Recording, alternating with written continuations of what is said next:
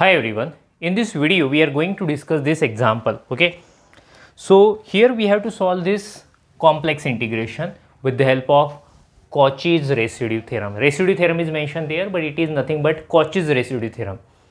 I will start with a given integral. I will call it as I. Okay, so let us write. We have I is equal to integration over C e raised to 2z upon z minus pi I cube dz. This is a given integral.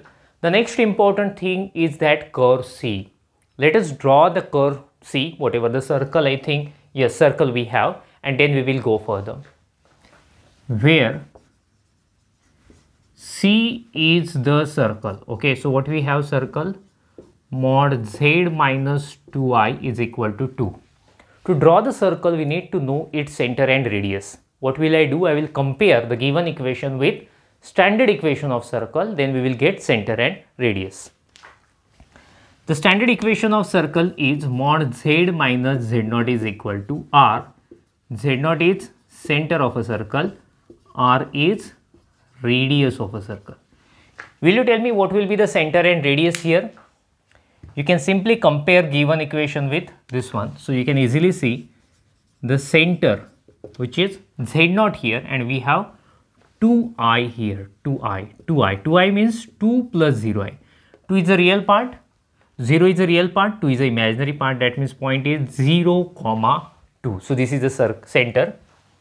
Radius, for that you need to simply compare right hand side, r is equal to 2. So the given circle is a circle with center 0, 2 and radius 2. Let us draw the circle first. Imaginary axis, real axis. Okay.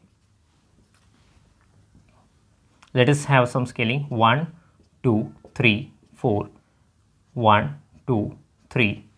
Minus 1, minus 2, minus 3. Okay. 1, minus 1, like that. Center is 0, 2. It is here. 0, 2. Radius is 2. Radius is 2. That means it passes from this point, on this side 2, on this side 2. So the circle passes through these 4 points. Let us draw the rough sketch of a circle. So we have a circle like this. Okay. Let us move further. The next important thing is a function. So let me write a given function. We will call it as f of z. We have our f of z is e raised to 2z upon z minus pi I cube. This is a given function. Okay. So we have to find the value of this integral with the help of this Cauchy's residue theorem. So now it's time to recall the statement of Cauchy's residue theorem. Then we can plan how to solve this problem. That Cauchy's residue theorem says integration over c f of z dz is 2 pi I sum of residues. That means according to this theorem, we have to find first singular points, means point where denominator is 0, or you say function is not analytic. We check those points are lying inside the circle or outside the circle. If point lies outside, no need to worry, no need to find any residue. But if any point lies inside, we have to find residue at that point.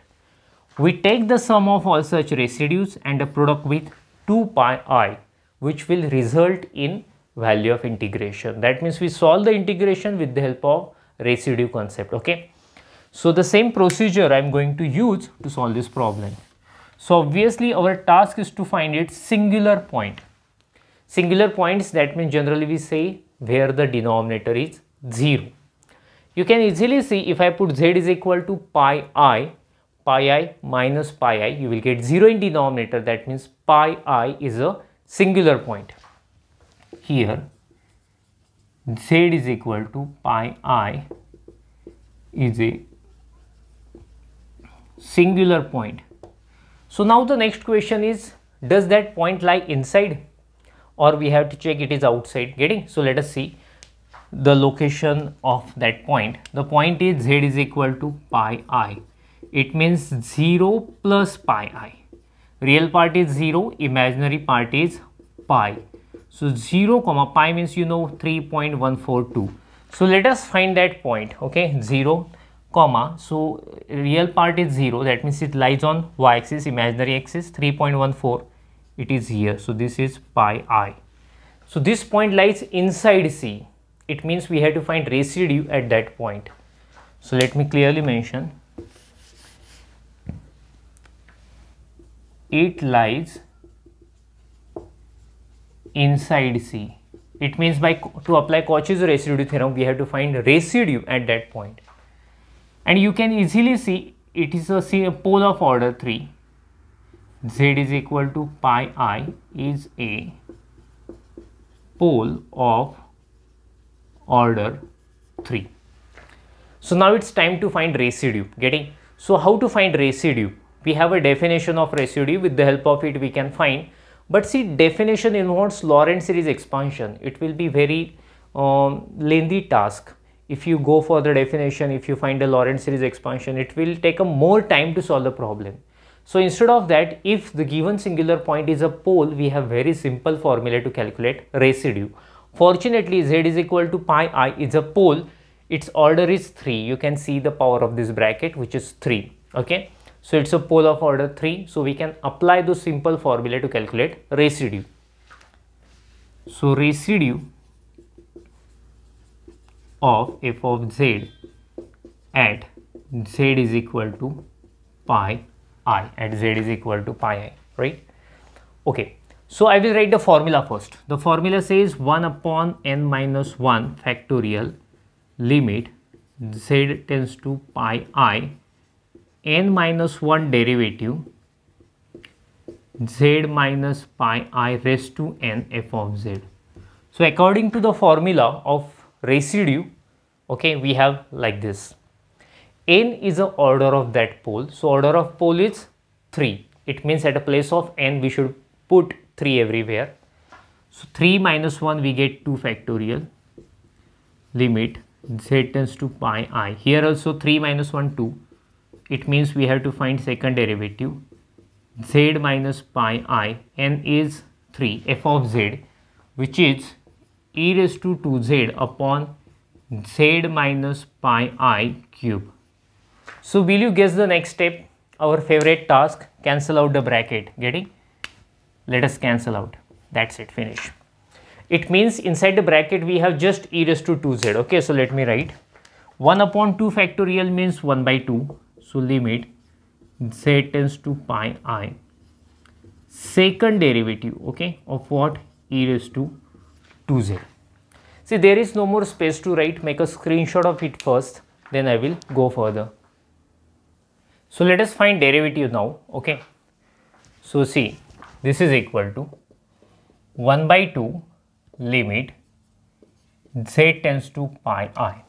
See, here we have to find double derivative. We cannot find double derivative, okay, first time. We will apply the first derivative and then I will apply the second derivative. This is the process. So I am writing a single derivative outside and I am taking its derivative. Derivative of exponential function is same, e raised to 2z. But after a chain rule, using chain rule we have to take derivative of this power also. Derivative of 2z is 2. Okay.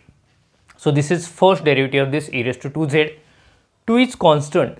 It will come outside and that 2 will get cancelled with this 2. So we will have limit z tends to pi I derivative of e raised to 2z. So this is equal to limit z tends to pi I derivative. Derivative of exponential function is same, e raised to 2z, but again derivative of 2z 2, right? So in this way we calculated both derivatives. Now it's time to apply the limit. Z is equal to pi I we have to put here. So this is equal to 2 e raised to 2 pi I, right? So this is equal to, I am sure you are familiar with this relation, e raised to I theta is cos theta plus I sin theta. So this relation we can use now. At a place of theta what we have? 2 pi. So I can write this is cos 2 pi plus I sine 2 pi. Do you know the value of cos 2 pi? Cos 2 pi is 1 and sine 2 pi is 0. So let us put the values 2, 1 and this is 0. 0 into I, 0. So 1 plus 0, 1 into 2, 2. So the required residue is 2, right? So only one singular points we had and we calculated its residue also. So it's time to use Cauchy's residue theorem. Just make a screenshot of it, then I will go further. So let us apply Cauchy's residue theorem, okay? So by Cauchy's residue theorem,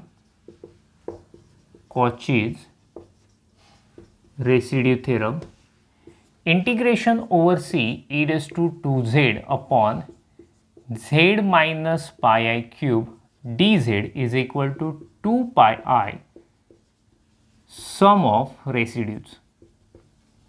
But see, in this example we have a single residue which is 2. So let us put it here. 2 into 2 pi I, it is 4 pi I. So this is required answer. Make a screenshot of it, then we will stop. Thank you. See you in next video.